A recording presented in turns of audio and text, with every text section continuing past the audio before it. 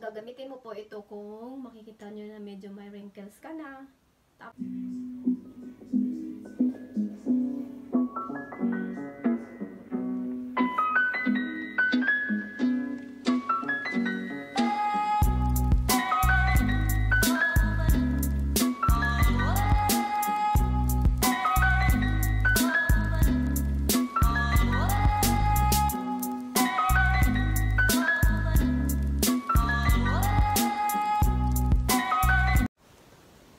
So, hello everyone, for today's vlog, papakita ko po sa inyo kung paano ko po ito gamitin. Ito po yung aking RF frequency machine. Ito po is, gagamitin mo po ito kung makikita nyo na medyo may wrinkles ka na. Tapos nag-break out yung skin kasi maganda po ito sa, kung marami kang pimple, maganda po ito sa lalo na pag may wrinkles ka na. So, napapansin ko kasi na from how many days now, I think weeks, napakaano ng aking skin. So, kailangan ko na itong gamitin. Siguro last kong gamit nito is 4 or 5 months ago. Matagal na kasi medyo nag-busy ako. So, ipapakita ko sa inyo kung paano ko po ito gamitin, itong aking machine na to. So, una, gagamit tayo ng facial gel. Kailangan po natin ng facial gel, guys. Kung gagamitin niyo po ito, kailangan niyo po ng facial gel. Hindi po pwedeng gamitin ito na walang nilalagay sa mukha. Kung hindi po facial gel, kailangan niyo pong gumamit ng serum. Tapos, mayroon po akong white cleansing kasi kailangan i-ano ko yung kamay ko. Tapos, may cloth din dito ako sa baba. Tapos, ayan siya. Buksan natin. So, ganyan siya. Ganyan yung hitsura niya, guys. Tapos, pag-i-on mo siya, tapos ilagay mo siya sa una, medium muna, kasi alam nyo ba, pag pupunta kayo diretso sa high, as in, para kayong nakukuryente, so, medium muna, so, ganyan siya, iilaw siya, pag nakita nyo, pansin nyo ba, hindi masyado ano sa camera, diba, ayan, umilaw siya, so, ganyan siya, so, sa ngayon, ilagay natin siya sa medium muna, oops, sandali. Yan, medium muna tayo. Sa medium muna tayo kasi delikado siya pag i-diretso natin dito sa large saka high. Kasi as in, na-try ko, parang kinabukasan para akong nilagnat. So, kailangan wag muna natin biglain naman. So, una, tayo muna natin siya. Tapos una, maglalagay tayo ng ito, yung ating facial gel. So, hindi po ako sobrang expert dito, guys. Nanonood lang din ako sa YouTube kung paano nila gamitin. Pero kailangan lagyan natin. Ayan. Lagyan natin yung ating mukha na.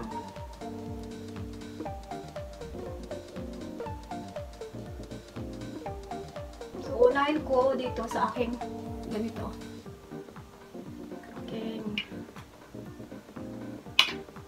Baba para lumiit siya. Kasi mukhang feeling ko umano yung mukha ko. So, yan. So, ayan. Mag-wipe ako dito sa baba. So, dito tayo sa medium. Ayan siya. Nakasit na to sa medium, guys. So, pag napansin nyo, ayan, nag-iilaw na. So, dahan-dahan lang po. Tapos, pakiramdaman nyo. Ayan. Pag i-start po kayo dyan, tapos papunta po dito sa baba niya.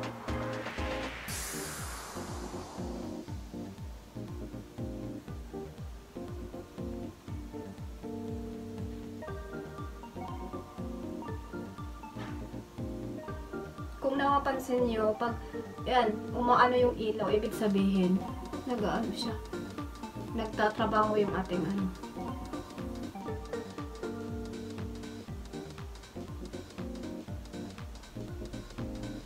So, yan. Tapos, ito pala guys, ingatan nyo na hindi nyo itong ating thyroid. Kasi ano po to eh, mayroon po itong frequency, mayroon po itong ano, so delikado po siya guys. So, kailangan marunong kayong umano. Hindi ninyo. Ayan. Hintayin nyo na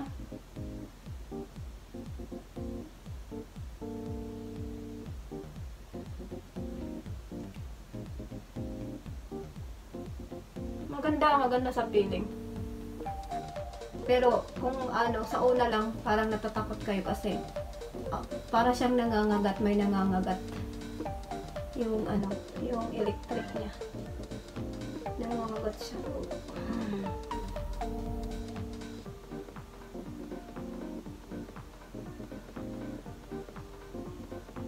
Lalo na pag ilagay niyo sa sobrang mainit. Yung dito kayo sa high. Ay naku. Nangangagat talaga siya sobra.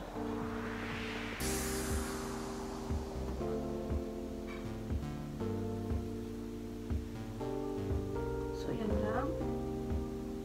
Dapat pala hindi ko muna siya dito nilagyan kasi uunahin ko pala muna dito sa kabilang side. Nalagyan ko lang.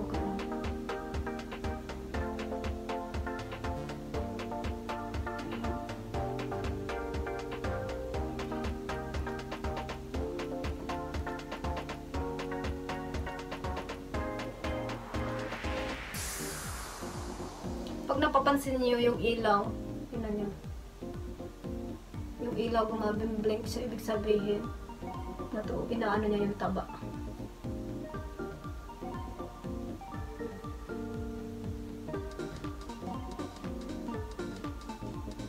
Ayan.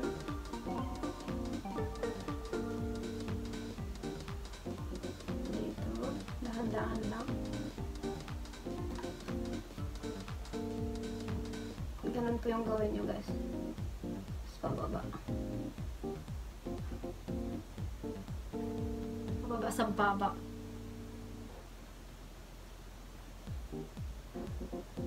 Yung iba talaga ginagamit nila init na init. Ako parang natatakot kasi ako. So, hindi naman sa natatakot pero anuin muna natin.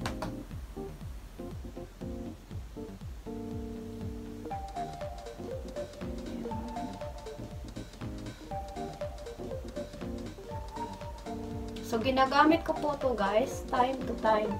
Kasi, alam nyo ba, tayong mga babae, lalo na sa edad natin, kailangan natin alagaan yung ating mga balat. So, ako kasi guys, napaka-arte ko sa aking balat.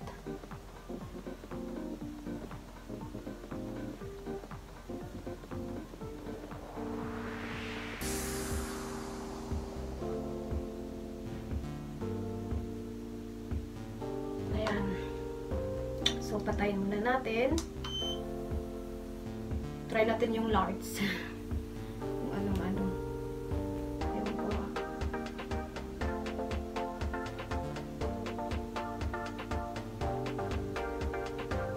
Ayaw natin pala yung large.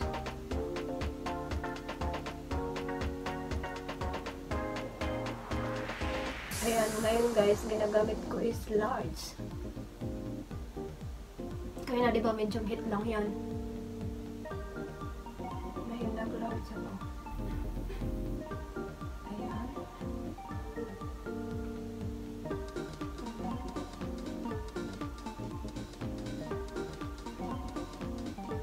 Titirahin ko talaga yung aking baba para lumit siya.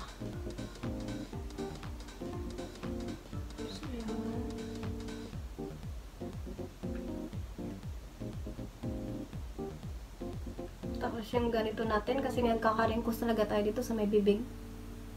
Kung pansin nyo yan. Tapos dito sa mata, dahan-dahan lang guys. Sa baba.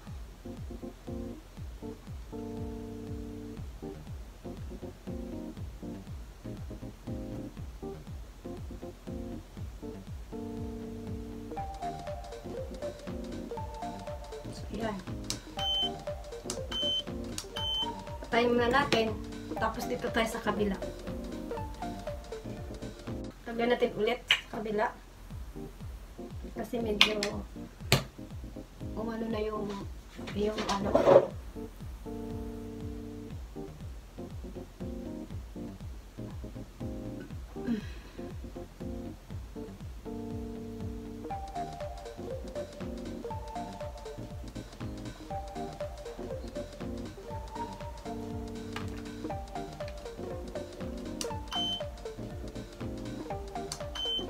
So, ayan. Ito muna tayo sa medium. tulad ng ginagawa ko kanina.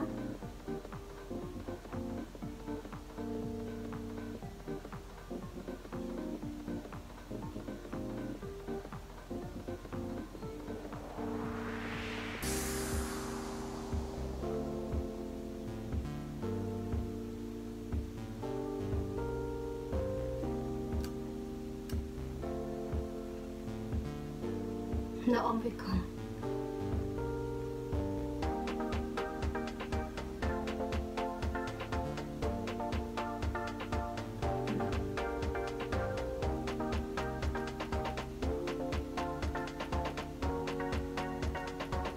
Yan na siya, guys.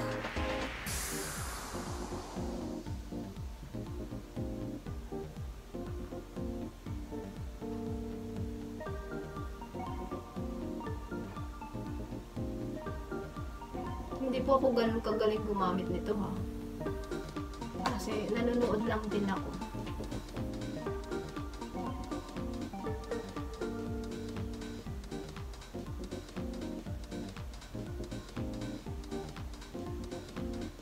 So, tirahin natin yung ating baba.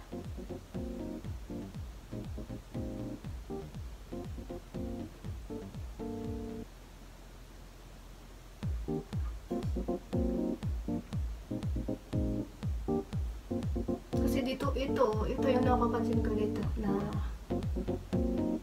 nagkakaroon ako dito ng patch sa ilalim ng baba.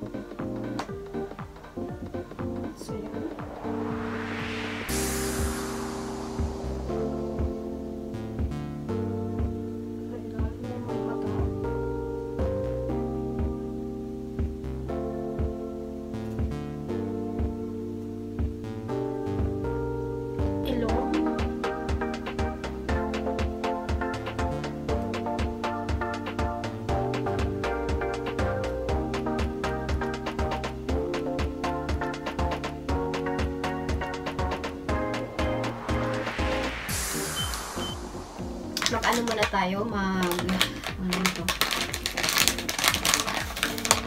Gawin muna natin yung mukha natin. Okay, lang muna natin. Tapos, siyempre yung ating noo. Huwag natin kalimutan yung noo natin. Kasi alam nyo ba guys, mahal to pag pumunta ka sa ano, mga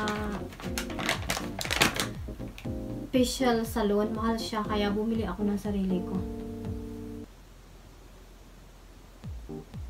Pero yun na nga, hindi ko siya nagagamit panay. Ayan. Nanong ko muna siya, nilinisan ko muna siya, tas ulit. Kung bago pa kayo, tapos ginagawa ko rin, linisan po natin yung gilid dito ng cloth. Huwag nyo pong linisan ng ano guys, kasi cloth po dapat. Ayan, malinis na cloth. Dapat yung ilinis nyo sa inyong ano.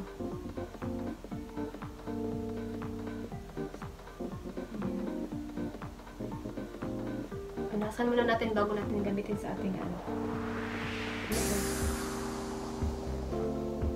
Kasi puno na siya eh. So yan, ulit. Tapos ulit. Dito tayo sa noo. Kasi syempre yung noo natin, ito yung isa rin po nagkakarinkles. So, huwag niyo pong kalimutan na kailangan niyo pong gumamit ng facial gel or kung wala kayong facial gel, pwede kayong gumamit ng serum. So, yan po guys. Ayan. Gamitin natin ulit. Lagyan natin yung ating noo. Sa noo tayo, guys.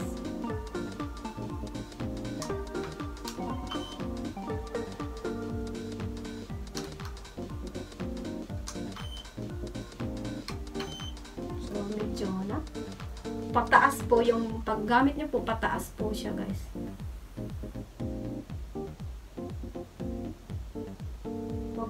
Wag po pababa, pataas po. Ganun naman talaga panay, diba? Pataas talaga. So, yan. Ganun lang.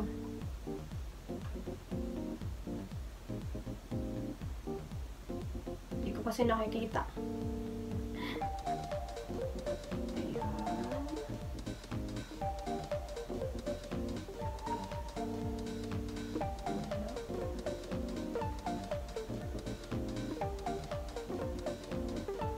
Naupo, nauno.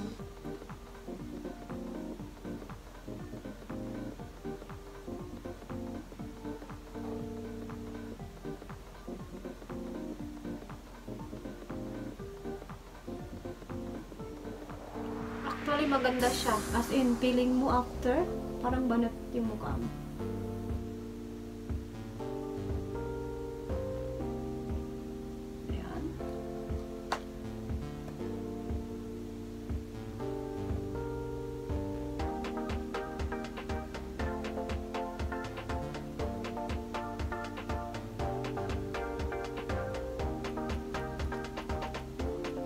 Pero napipil nyo lang talaga na para siyang may kumakagat. Yun lang yung napipil nyo. Pero okay lang yun. Ibig sabihin, maganda rin yun kasi ibig sabihin nag-work siya. Ayan.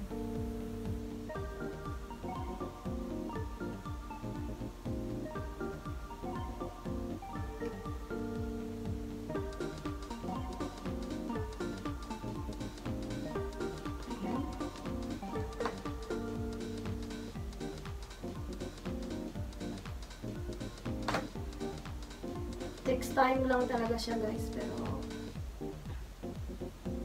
kailangan natin magiging ano.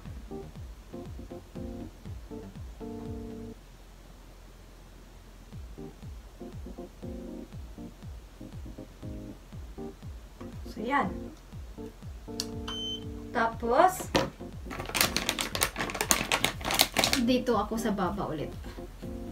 Punasan ko muna siya.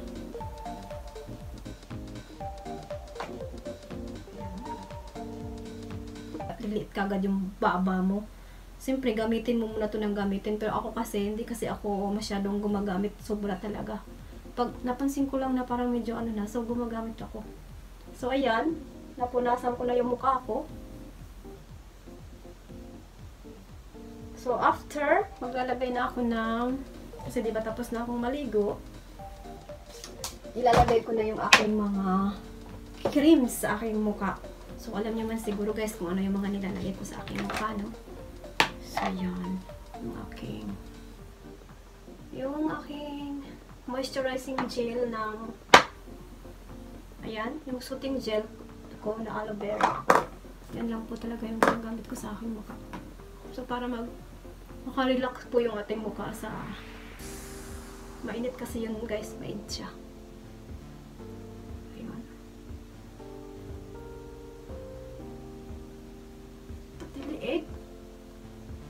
Ito sa likod kasi yung liig is pinaka-importante yan sa ating mga, kasi pag sa ating liig ay nagka-wrinkles,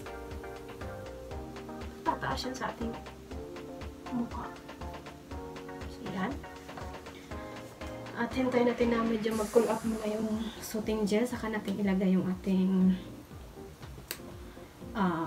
Nivea cream lang po yung gamit ko, guys.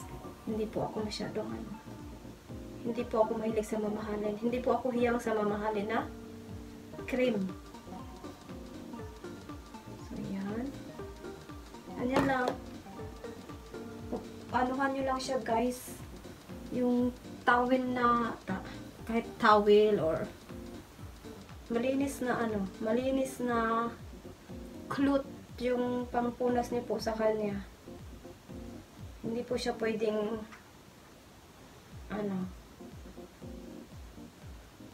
sa malinis na cloth. So, yun.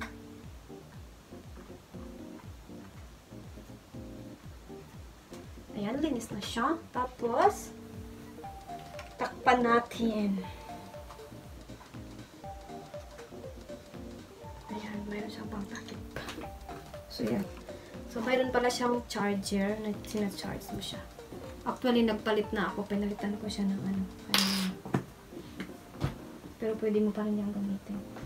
So, ilagay ko lang siya dito. Mayroon itong lalagyan eh. Dito. So, lagay ko siya dito. Pwede ko siyang gamitin. Ayan. Tapos, after itong aking ayan, Nivea cream. So, ganun lang po guys, kadali. Ano lang po, ako ayaw ko kasing sobrang ilang nadalatan ng isang oras kasi para akong nangangalay. Kasi kasi siya, di ba? May frequency siya. Pero ang ganda niyang mag-rejuvenate sa ating mukha. Ang ganda. Ayan o.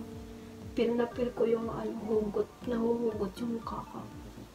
Ayan.